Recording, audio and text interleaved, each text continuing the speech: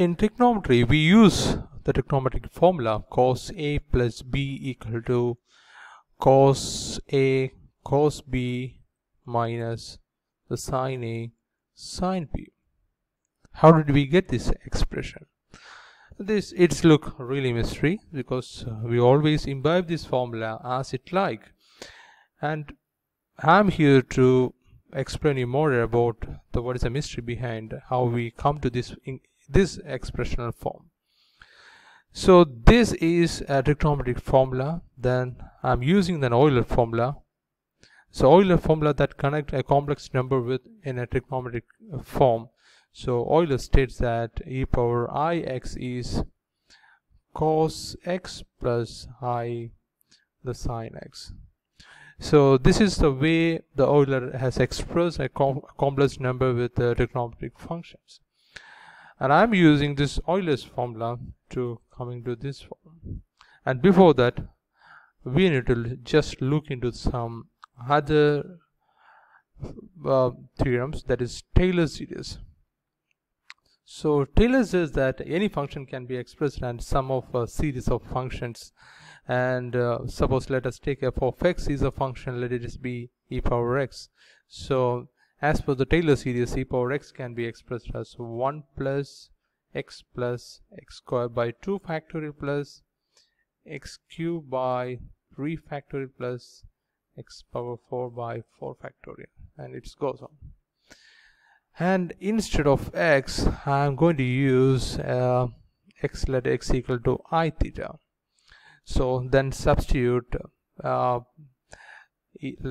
then what would be the e power I theta? So now x is replaced with I theta. So it's look like 1 plus I theta plus, so I square is, that is minus 1 theta square by 2 factorial. So this become minus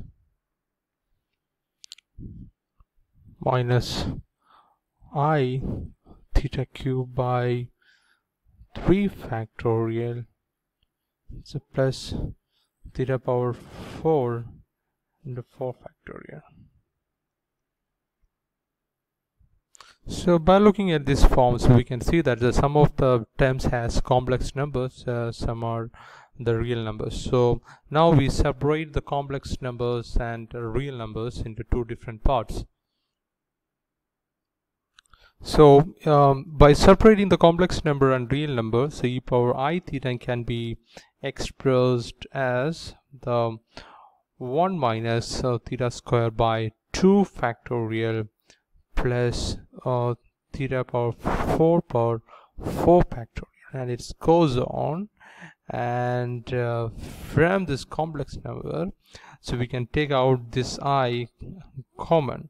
So the next term become, we can take out I common, and the remaining terms are theta minus theta cube by 3 factorial plus theta power 5 by and 5 factorial, and it goes on.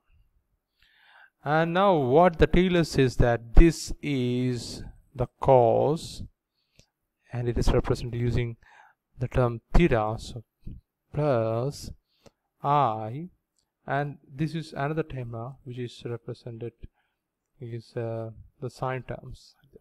So the Euler was right. So e power I theta is cos theta plus I sine theta.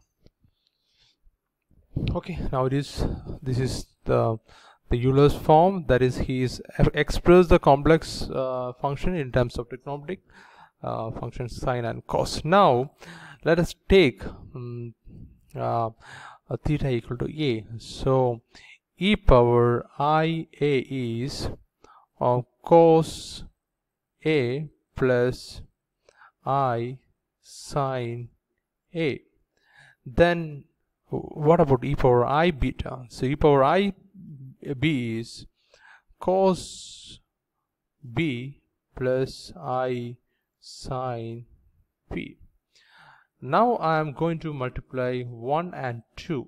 So when I multiply 1 and 2, the left hand side become e power IA multiplied with e power IB, and on the right hand side cos A plus I sin A, that is multiplied with cos B plus I sin B. Now just see this one, e power I A into e power IB is e power I A plus B. So this is equal to, multiply cos A cos B, so this become cos A cos B plus cos A I sin B. So I sin B cos A plus I sin A cos B. So I sin A cos B, I sin A into I sin B, so that is minus sin A sin B. Now same as the previous way, so now we are going to separate the real part and imaginary part.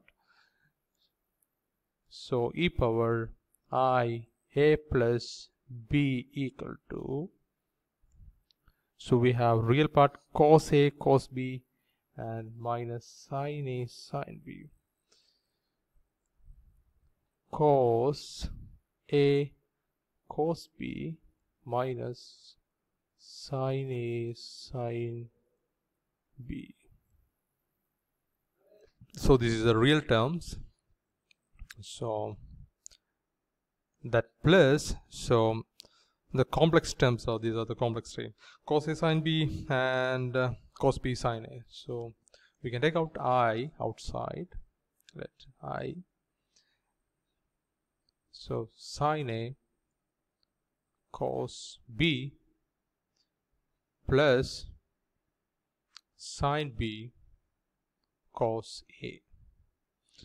Now expand the left hand side using Euler's expression. So e power I theta is cos theta plus I sin theta. Now here instead of thetas it is A plus B, so it become cos A plus B plus I sin A plus B. So this is equal to, so this one. Now separate the real part and imaginary part. So real part is cos A plus B, the real part on the left hand side is cos A plus B, and the real part on the right hand side is cos A cos B minus sin A sin B, and the imaginary part on the left hand side is sin A plus B equal to, so what is the imaginary term on the right hand side is sin A cos B plus sin B cos A.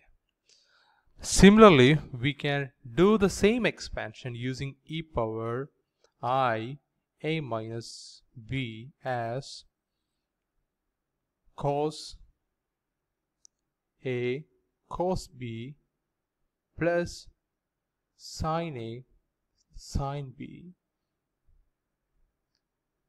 plus the imaginary term is sin A cos B minus sin B cos A.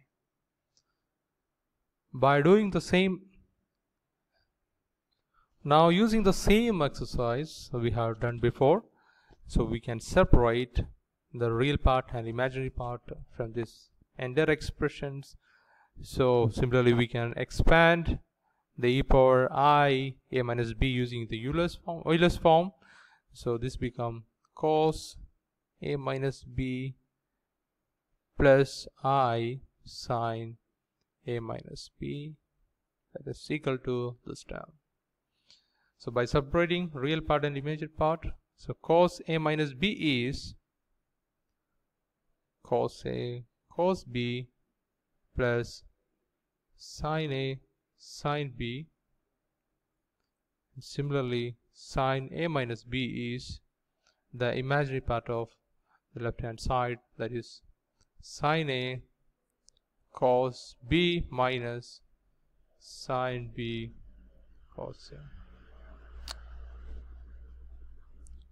And now look at this expression. So you no need to by heart all these formulas. Just by knowing the Euler's form and Taylor series, we can understand that how this trigonometric formula is finally came to this form. And I hope you enjoyed these sessions. Bye.